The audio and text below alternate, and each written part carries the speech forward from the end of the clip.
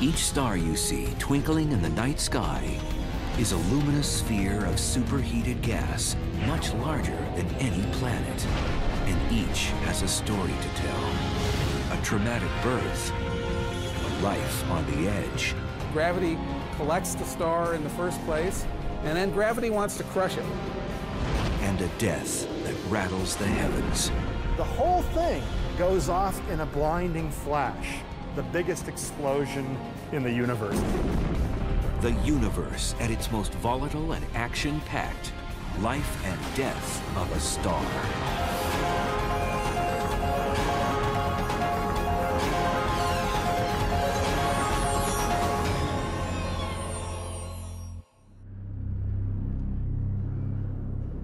Like glittering cities in the desert, galaxies arise out of the great darkness of the universe. Galaxies made of billions of blazing lights called stars. There are billions and billions of stars. In fact, in our galaxy, there are 400 billion stars just in our galaxy. But how were these stars born? How will they die? And how can it be that all human beings on Earth owe their lives to the deaths of stars? The quest for answers begins here, in a cloud of dust and gas, hovering in the interstellar desert. You are looking at the pillars of creation. The pillars of creation are a stellar nursery. New stars are in the process of being born in the central regions. Located 7,000 light-years from Earth, the pillars are part of the Eagle Nebula, which is just one of billions of star-forming regions in the universe. The pillars are towering clouds of dust and hydrogen gas. If you remember the periodic table of elements from chemistry class, you have the light elements up at the top, hydrogen, helium, lithium, this sort of thing, and then the really heavy ones as you get lower down. It's hydrogen, the lightest, simplest, most abundant element in the universe, that is the key component of stars. Within a nebula, clumps of this gas and dust slowly coalesce into smaller clouds over millions of years, pulled together by a very familiar force.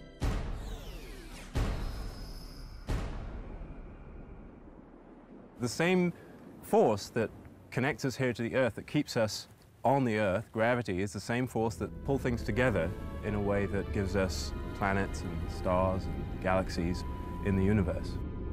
Gravity, in many senses, is the most important force in astronomy. And when gravity acts in the universe, one of the basic things that it produces is stars. Stars are sort of the most basic unit of mass that is produced when gravity pulls mass together. Each contracting cloud can produce anywhere from a few dozen to thousands of stars. To form a star like our Sun, which is 1 million miles across, it takes a clump of gas and dust 100 times the size of our solar system. These clouds start off their lives bitterly cold, with temperatures hundreds of degrees below 0 Fahrenheit. But as gravity fragments and compresses them, the heat begins to soar. Within a few 100,000 years, the cloud spins into a flattened disk. Gravity coalesces the center of the disk into a sphere, where the heat rises to a scorching 2 million degrees. This glowing system is now known as a protostar.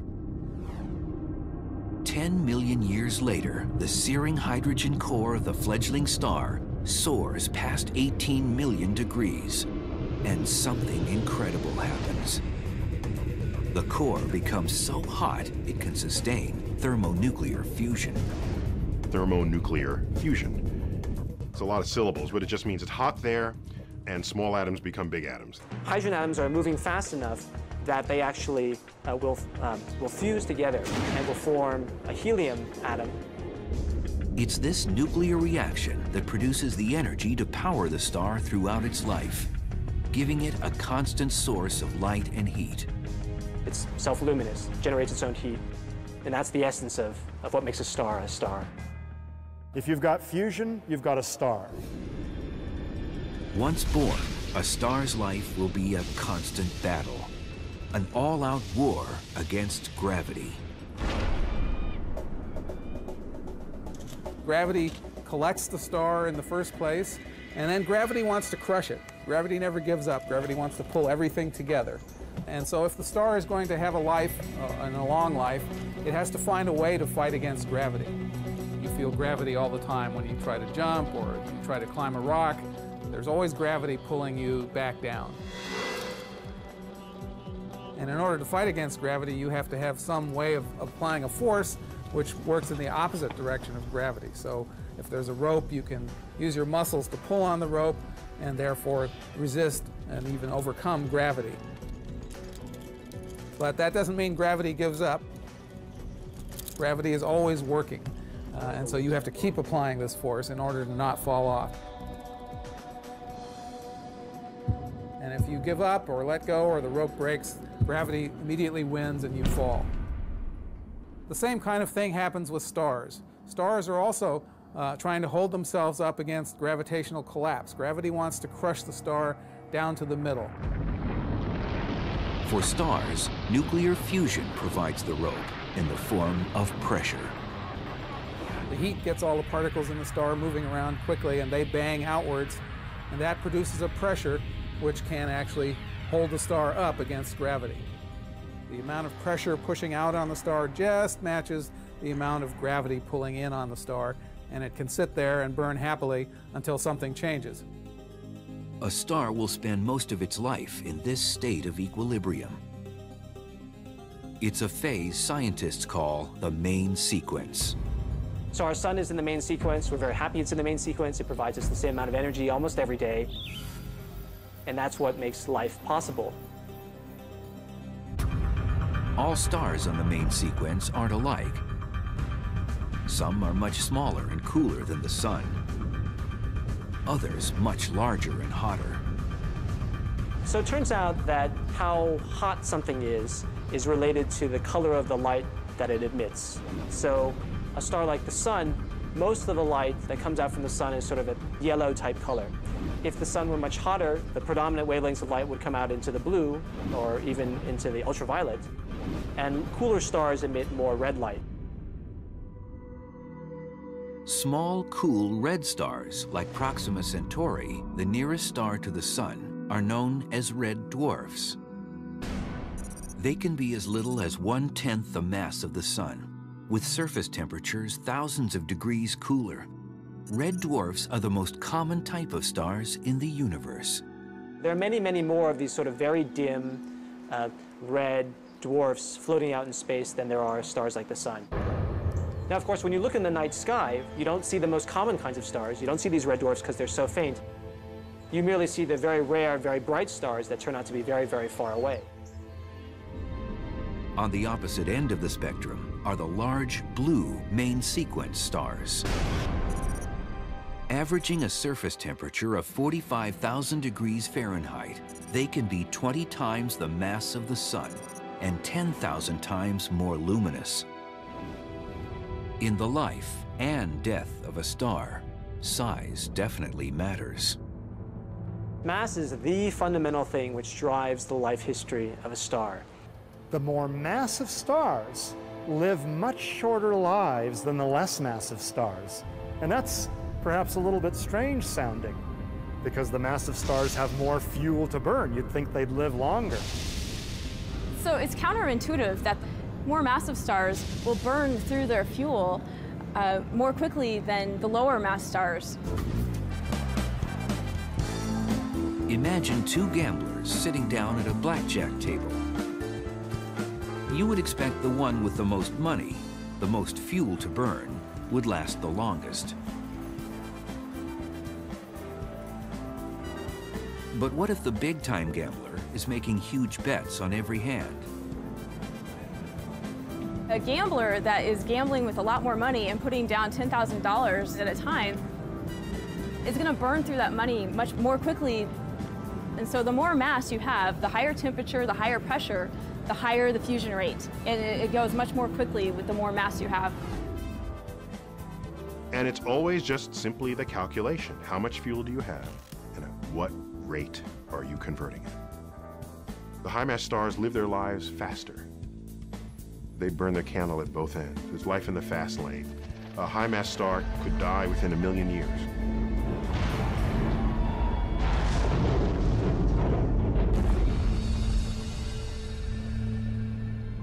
A star 10 times as massive as our sun might live for only 1/1000th as long.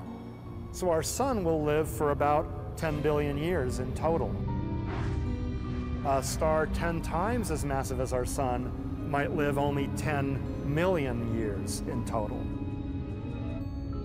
While massive stars have lifespans measured in millions of years, the lowest mass stars measure their lives in tens of billions, if not trillions of years. Every low-mass star that has ever been born in the universe, and the universe has been making stars for more than 10 billion years, all of those stars are still in their infancy. No such star that's ever been born has ever come close to dying.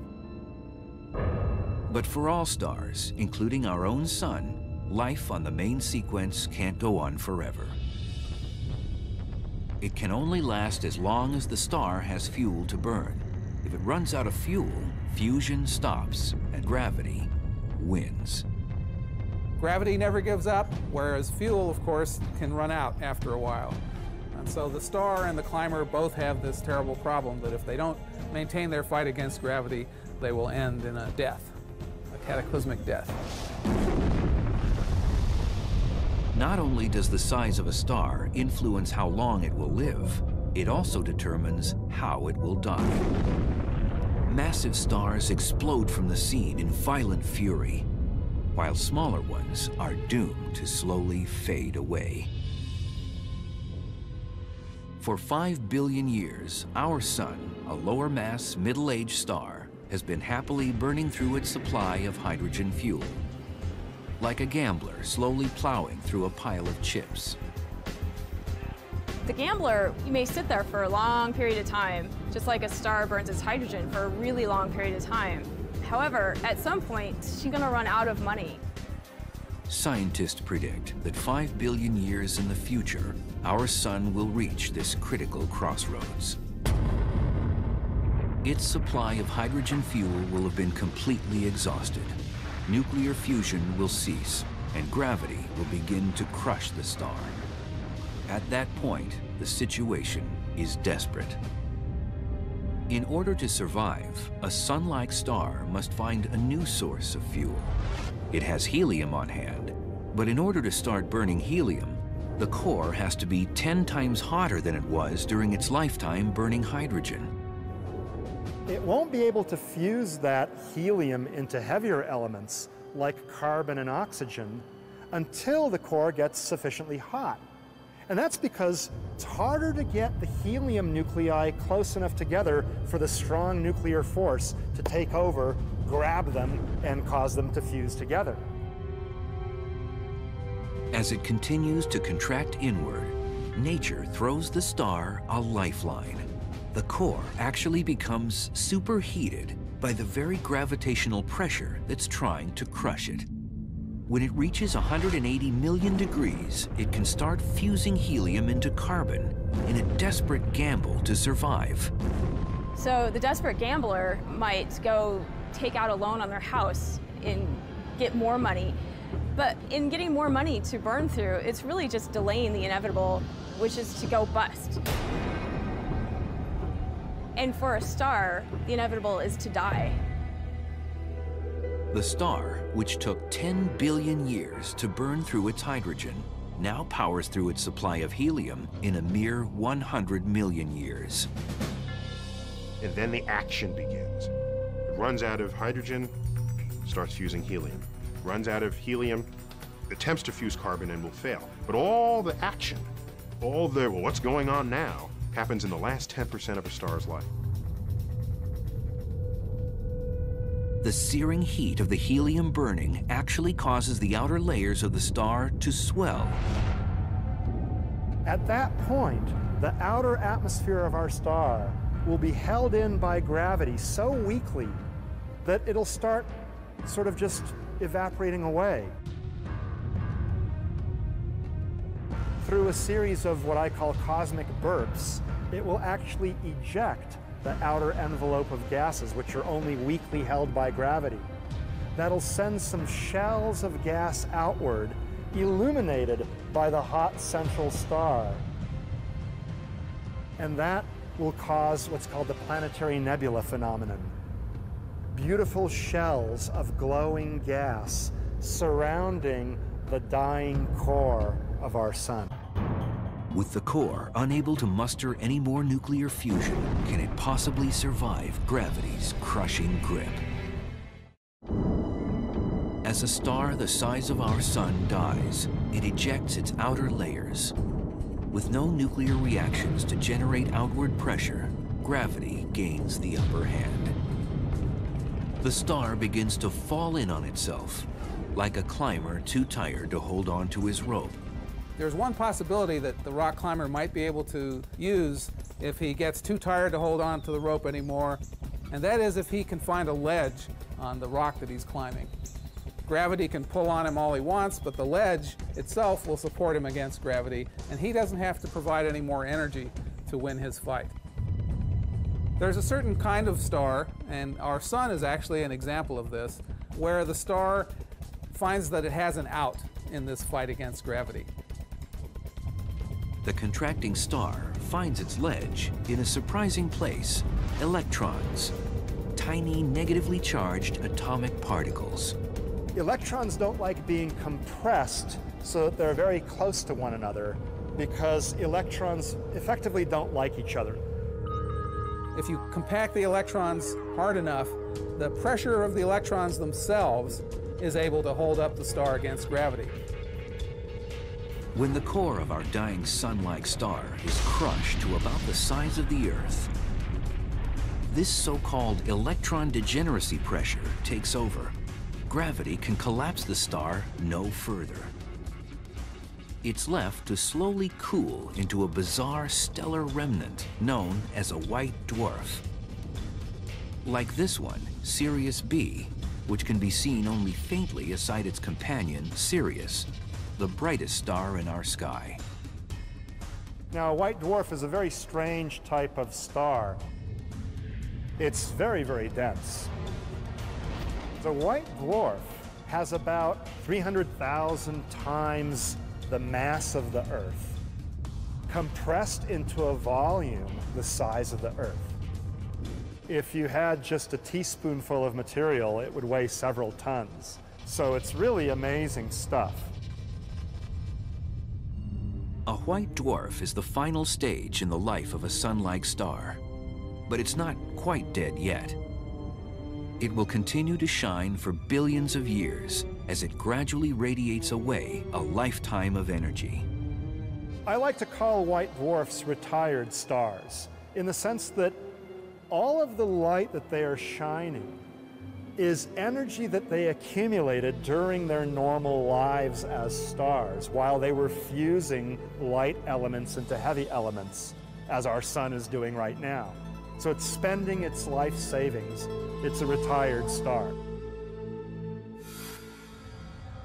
That will be the fate of our sun.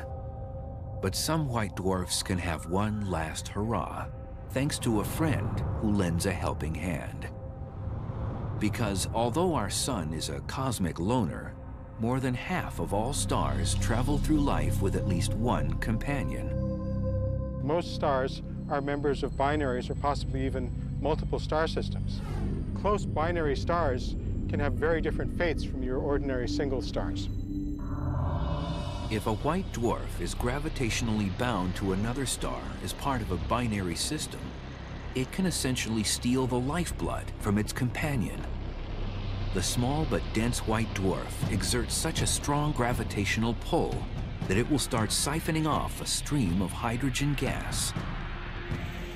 If it gathers material from a companion star and it is able to grow in mass, then eventually the mass of the white dwarf can reach an unstable limit, roughly 40% more than the mass of our sun. At that point, the white dwarf undergoes a catastrophic explosion, where the whole thing goes off in a blinding flash, what's called a thermonuclear runaway of the entire star. This mammoth explosion is known as a Type 1a supernova. So if our sun were to do this, and it won't, it'll die in a relatively quiet way. But if it were to do this, you'd need sunblock or supernova block of a few billion in order to protect yourself from the blinding flash. University of California, Berkeley astronomer Alex Filipenko is one of the world's most successful supernova hunters. His team has found over 600 of them in the past decade. An incredible feat, considering they occur perhaps twice per century in each galaxy. Searching for supernovas is akin to scanning a crowded football stadium with binoculars in hopes of catching the one person who might be taking a flash photograph at a given point in time. If you were to look at each person individually, one by one, you would have a hard time finding the person who happens to be taking a flash photo. Filipenko increases his odds by expanding his search beyond single stars or even single galaxies. To do this, he enlists the help of a very high-tech assistant. So this is a robotic search engine for exploding stars, supernovae. It has been programmed to robotically take photographs of over 1,000 galaxies a night, and over the course of a week it does 7,000 or 8,000 galaxies, and then it repeats the process, comparing the new pictures of each galaxy with old pictures. Now usually there's nothing new in the new picture, but occasionally a star blows up, a supernova goes off, and then you can see in the new picture a bright point of light that wasn't there in any of the old pictures. Though a supernova is visually very, very bright, the visible light is only 1% of 1% of the total energy, 1/10,000th of the entire energy emitted by this colossal explosion.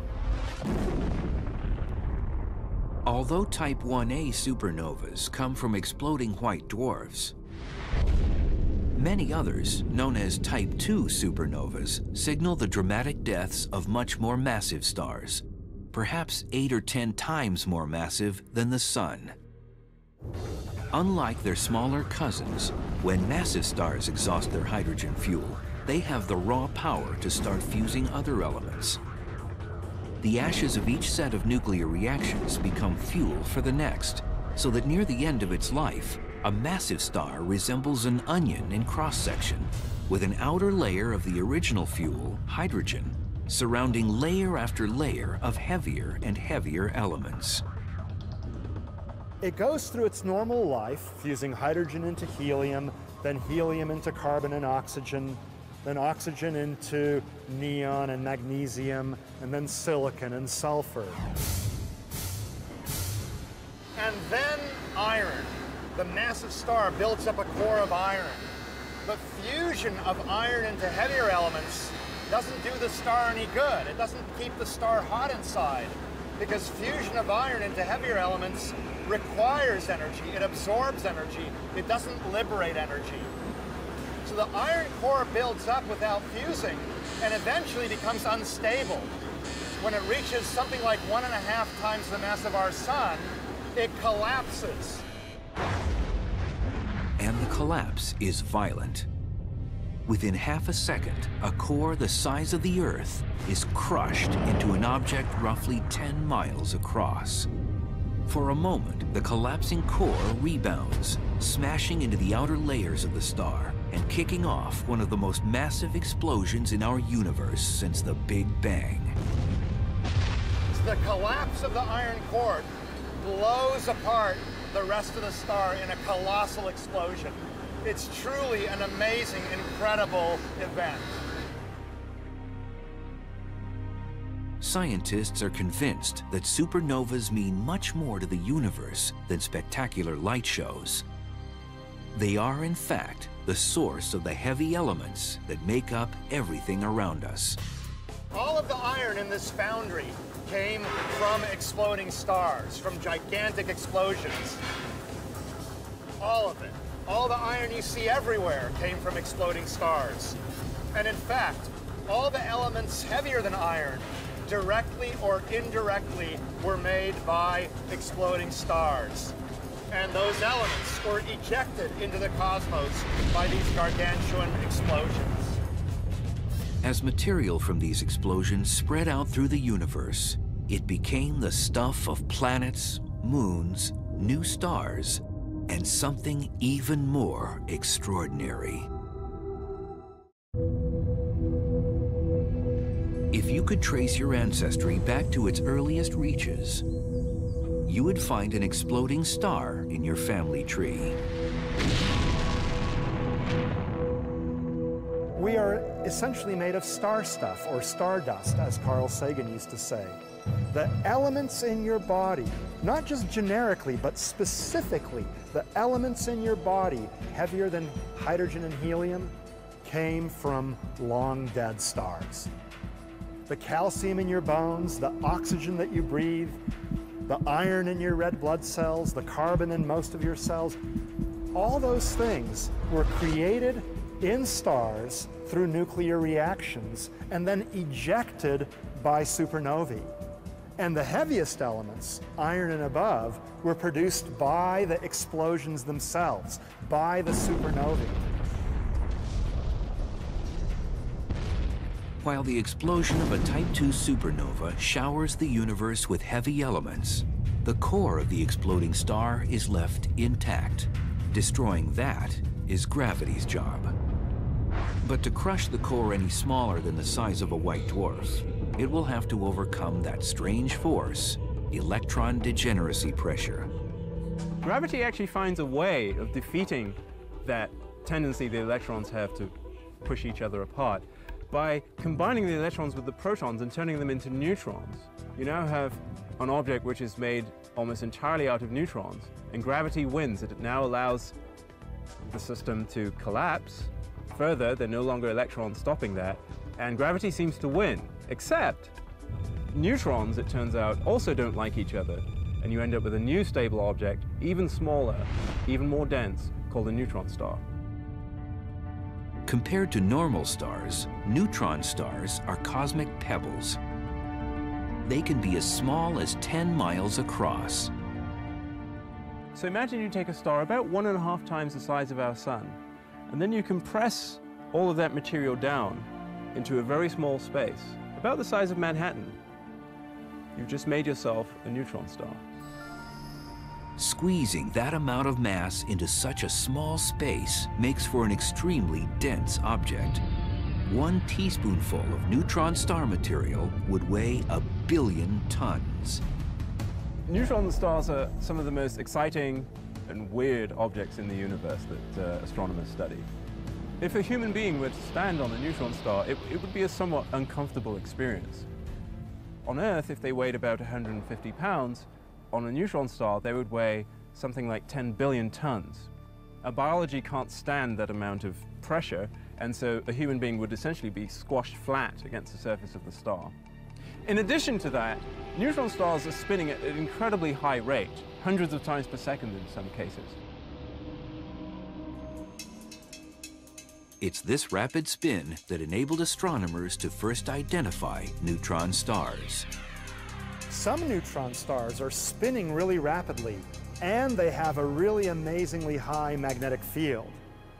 That magnetic field, together with the spin, forces a bunch of charged particles, electrons, to go along the axis of the magnetic field.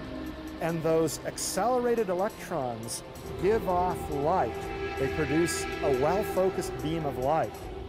Now, this is like a lighthouse whose beam is always on, but you only see it when the lighthouse beam intersects your line of sight. In a similar way, we might see the shining neutron star only when the beam points at us. That object is called a pulsar. Some stars are so massive, perhaps 25 or 40 times the mass of the Sun, that not even a neutron star can hold up under the weight of their collapse. And gravity will crush them even further into an object of infinite density and almost equally limitless fascination, a black hole.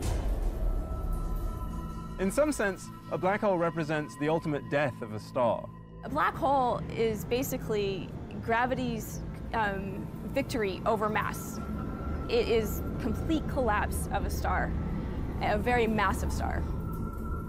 This collapse creates a region of space where matter is compressed into such a high density that its gravitational field is inescapable. Black holes are remarkable in that nothing can escape from them, not even the fastest moving thing we know of, which is light. You shine a flashlight beam up, and even it won't leave. The beam will curve back around, so you won't be able to see it from the outside, hence the name black hole. A common misperception is that black holes just go sucking up everything in the universe. Like that, just like cosmic vacuum cleaners sucking up everything in their vicinity. That's actually not true. Now, objects that are very close to black holes do get sucked in. But if you're comfortably far away with the proper trajectory, you won't get sucked in. Scientists have long suspected that there is yet another class of supernova involving even bigger stars and even more powerful explosions. Stars that collapse so catastrophically that they leave behind no remnant, not even a black hole. But no one had ever seen one until now. Even after billions of years, the universe is still surprising us with its raw power. In the fall of 2006, astronomers observed the largest stellar explosion ever witnessed by man. 240 million light years away from Earth, a massive star blew itself apart. Alex Filipenko and his team at the University of California, Berkeley were amazed at the power of the explosion. And the total energy emitted was 100 times as much as the energy of a normal massive explosion. It's an amazing, really powerful explosion. A normal supernova comes from the explosion of a star 10 times more massive than our Sun. Incredibly, supernova 2006 GY, as astronomers have dubbed it, seems to have signaled the death of a star 150 or even 200 times more massive. That's about as massive as a star can get. Scientists are still studying the aftermath of the explosion, but they think supernova 2006 GY has a lot to teach us about the first stars that populated our universe. We actually think that the first generation of stars tended to be really massive, and they probably exploded by this mechanism. It's these mega explosions that likely seeded the early universe with heavy elements. These extremely massive stars are the largest iron factories in the universe. A single star, 150 times the mass of the Sun, can produce 20 or 25 solar masses of iron. It's incredible. In the cycle of life, not only here on Earth, but in the cosmos, as stars die, particularly those that die spectacular deaths, the high-mass stars that manufactured heavy elements in their cores, those give the seeds of the next generations of stars that then increase the likelihood that that next generation will have planets, and planets that contain the ingredients of life itself. Supernovas aren't the only energetic events in the life and death of a star. Right now, across the universe, there are 1,000 pairs of stars engaged in brilliant dances of fire. For some, this dance will end in catastrophe. Astrophysicist Joshua Barnes of the University of Hawaii studies what happens when stars collide. We don't have the luxury of watching stars collide. A pair of stars, as they draw close enough to collide, would just be a single dot of light, even in the largest telescopes that we have. So we need to investigate these things with a computer. Using computer models, astrophysicists can take any two types of stars and find out what happens if they become involved in a stellar smash-up. The models pose hypothetical situations and then see what happens.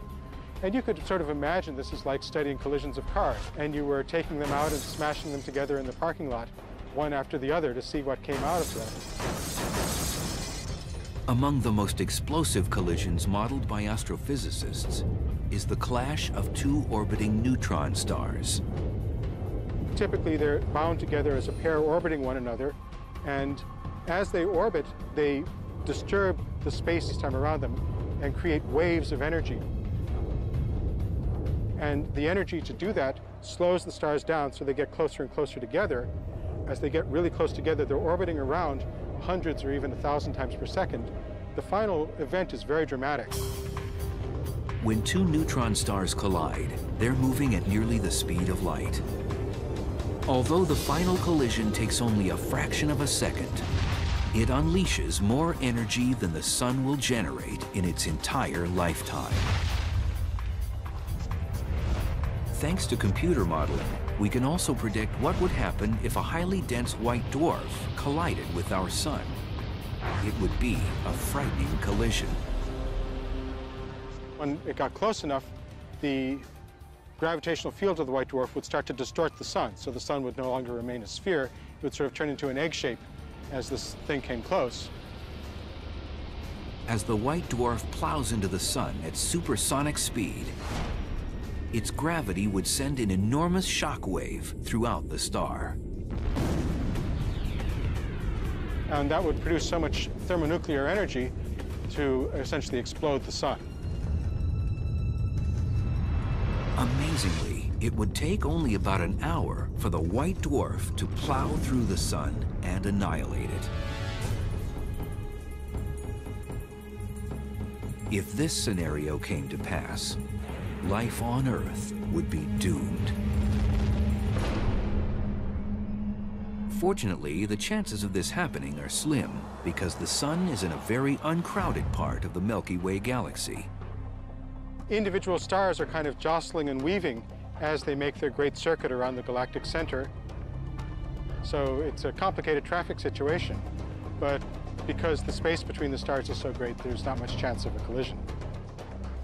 If you were to wait out here on this beach until you saw the collision between the sun and another star, you would wait a long time. Even over its entire life, the sun has probably 1,000,000,001 chance of colliding with another star. But there are places within galaxies where the odds of a collision are much greater. Regions where hundreds of thousands or even millions of stars are crowded together by gravity into a globular cluster. Compared to the spiral arms of the Milky Way, a globular cluster is like a demolition derby.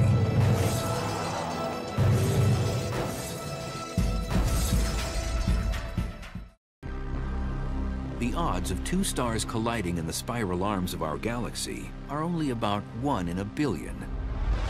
But within a globular cluster, stars are packed 1,000,000 times more densely than elsewhere in the Milky Way. In the Milky Way, everybody is pretty much going in the same direction. But in the globular cluster, there's no organized motion.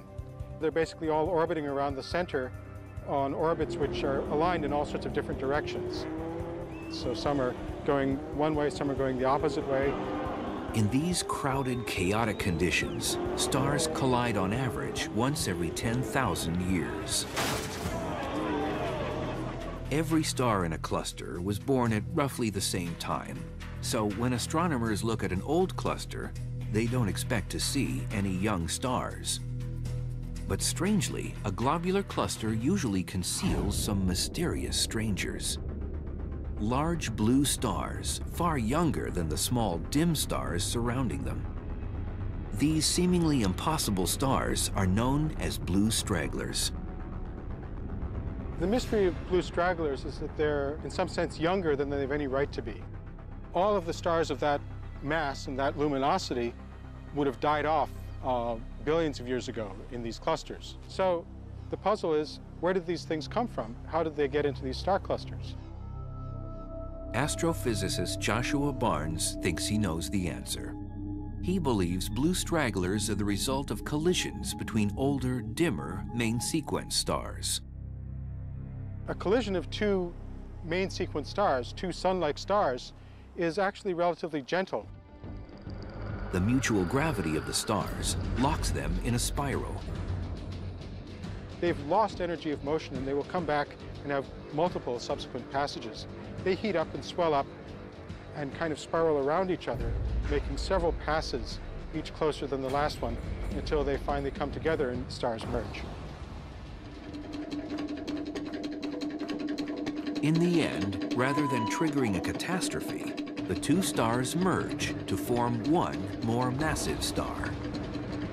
What you're basically doing is taking two small old stars, piling them together to make one star now, which is twice as massive, and therefore being more massive, it's brighter and bluer than the rest of the stars in the cluster.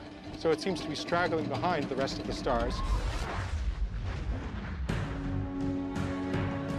While the mystery of the blue stragglers seems to have been solved, the heavens are bursting with unusual objects that dare science to explain them. Black holes, neutron stars, and white dwarfs all represent the end of remarkable stellar lives. But there are other strange celestial objects that never got a chance to shine. Not quite planets, not quite stars, these are the brown dwarfs. Brown dwarf is basically a failed star. University of Hawaii astronomer Michael Liu searches for these elusive objects. Stars produce a lot of light. They're very easy to see a long ways away, but brown dwarfs are very low temperature, and so they emit very, very little light. Because they're so dim, it means we can only see them if they're very close to us. A brown dwarf has the same ingredients as a star, but it simply doesn't have enough mass to sustain nuclear fusion. If something is born with less than 8% the mass of the sun, then it can't produce its own energy. It's essentially a failed star. Without fusion, these failed stars start to act more like planets. If you were flying in a spaceship across the surface of a star, you wouldn't really see anything that looked like clouds or mountains or anything like that. When you go to a brown dwarf, things begin to change. We think their atmospheres in some ways might be similar to things like very massive versions of the planet Jupiter. If you're familiar with pictures of Jupiter, you see Jupiter has all sorts of banding structure and clouds on its surface. Although we've never taken a picture of the surface of a brown dwarf, we think brown dwarfs may also have similar cloud structure. Now, these aren't normal kinds of clouds like we know about on the Earth. You have iron vapor making these clouds, and then the clouds may get thick enough that you get iron droplets raining out of the clouds. Obviously, a person wouldn't want to be there because these are molten iron. To date, astronomers have located only a couple hundred brown dwarfs, and they still have many questions about these elusive objects. For one, they know some brown dwarfs have disks of dust and gas around them. Might those disks form into planets? That's just one of many mysteries yet to be solved as we continue to probe the stars. But already, science has revealed the universe to be a magical realm of dwarfs and giants, stragglers and supernovas. And hidden within the explosive life story of stars, they have found the very history of the cosmos and a key to understanding our own origins.